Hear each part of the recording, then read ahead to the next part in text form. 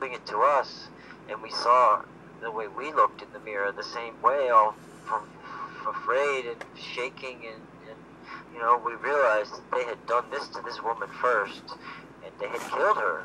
She died from this. She wasn't the only one. There was a girl that lived across the hall from us that said people were following her, and she jumped in the river. She went to the mental hospital. They told her she was crazy, of course. She had lost one of her contact lenses.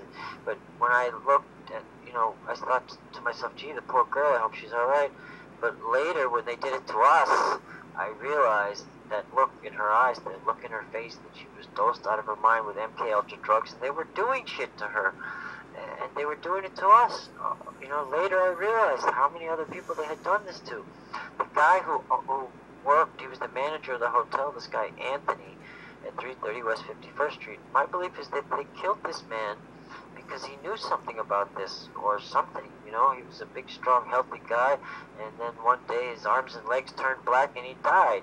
You know, they had brought in some girl to get him to use drugs or something. Maybe they put battery acid in it. Maybe they used this crazy technology on him. I don't know. But after he died, the things in this hotel changed for the worse, you know. And there were several people who died in this hotel where we were there, and I was afraid I was going to be one of them. They really did some crazy stuff to us, and you know, I ramble on, I go on and on, but it's time for the world to know, for people to know, this technology is real. This stuff is not science fiction. It's not in a dream. It's real, and the military has it, the government has it, and probably private industry and even criminal individuals and organizations have it. You know, going through an experience like this caused me to start looking for answers, and I started to look at this, you know, what's really going on in the world, who's doing what to who and why, and what is the state of stuff, and what are they doing, and what is all this fear, why are they selling fear so much, you know, fear of the end of the world, 2012, stock market crash, martial law, FEMA camps, you know, you name it, it goes on and on and on. And you start looking at the truth about 9/11, this inside job, how they used some kind of crazy particle beam, electromagnetic microwave weapon to turn the whole thing into dust and set stuff on fire. And, you know, also they could do what? Go to Iraq and take the oil and steal all the treasures from ancient Egypt and the dawn of time and the secrets of Thoth and all that stuff. You know, where were they trying to open a time portal, a time gate or something? You know, this, like, when you start to really look at these things and all these theories about reptilian blood and these crazy trauma-based mind control and people being like an avatar for other spirits or beings that work through them, and then you start looking at the ruling class and the bankers and the Illuminati and all this crazy stuff, and you gotta really wonder, you know, what is going on here? And I think that this, why they're leaving us alive to tell this story, there must be a reason, and I think the reason is because they want us to tell the world that our government is doing horrible things to us, and they want us to have fear, and they want us to, they're learning how to manipulate the mind of man through his imagination, through electromagnetics and electronics and computers and drugs and social engineering, psychological operations, you know, a scientific methodology to change your belief structure, to change your thought structure, to change your neural pathways, and to lead you to whatever conclusion they want to lead you to, basically. I have to wonder, because a lot of times when I research things and I come up with information, and then I think about the information and I compare it to all the other stuff I know, and then I make a supposition based on the information that I have, and then I do some more research, and what do I find? I find somebody repeating the same supposition that I just made about the information, coming to the same conclusion as me. Now, I have to wonder, does this mean that I'm on the right track, or does this mean that there's enough explanations out there that no matter which one I come up with, there'll always be one, or are they actually monitoring what I'm thinking and then putting more information out there to lead me further along this rabbit hole of misinformation? you know, because I think what's really being done here is they're learning how to manipulate people's imaginations, minds, bodies, and you know, spiritual self, everything.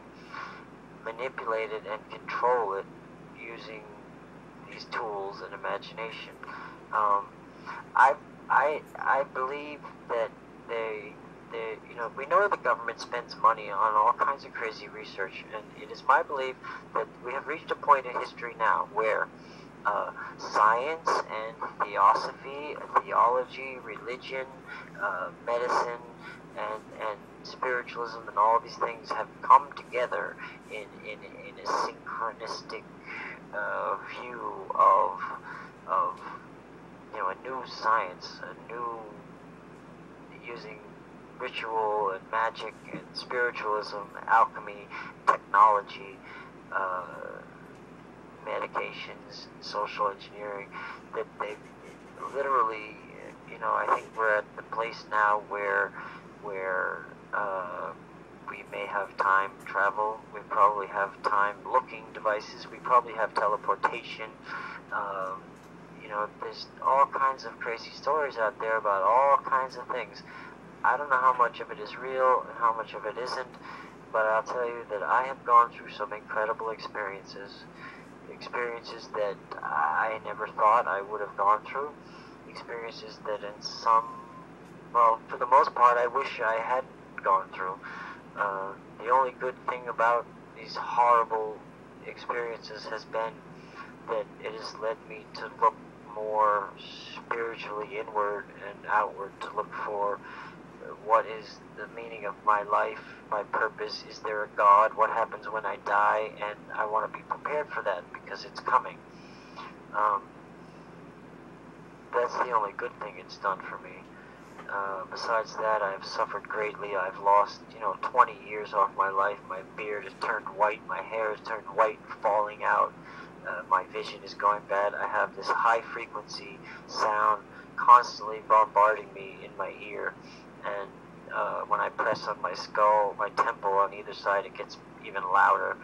It's there all the time. I believe this is the remote neural connectivity signal that they use to monitor the brain waves and to interact with the brain waves. I think this technology has been around since the 70s or 80s at least, and they are developing it. They have broken the code of the brain and the internal dialogue, the non-verbal speech, I think they call it. They can read that clear as a book, and they know what you're thinking. They know how you're feeling. They can influence how you feel. They can probably feed, hive mind stuff is possible. Virtual reality is possible.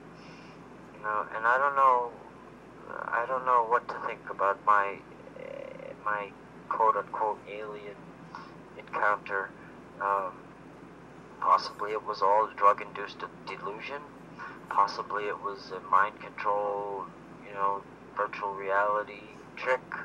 Or possibly some beings saw that I was suffering from some other beings, evil, and they came to help. I don't know. I really don't. I know that I wouldn't be here today if that hadn't happened.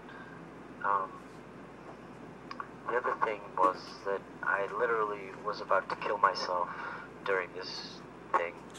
I had put up with so much for so long. I mean, you're talking about sleep deprivation for more than a year or more, huge doses of hallucinogenic and other drugs, actual mind manipulation and mind control, exposure to God knows what kind of foreign DNA and creatures and technology. And then they did this gang-stalking thing where people would walk and bump into me everywhere I went. Bump into me. 4, 5, 6, 8, 10 people in a block. And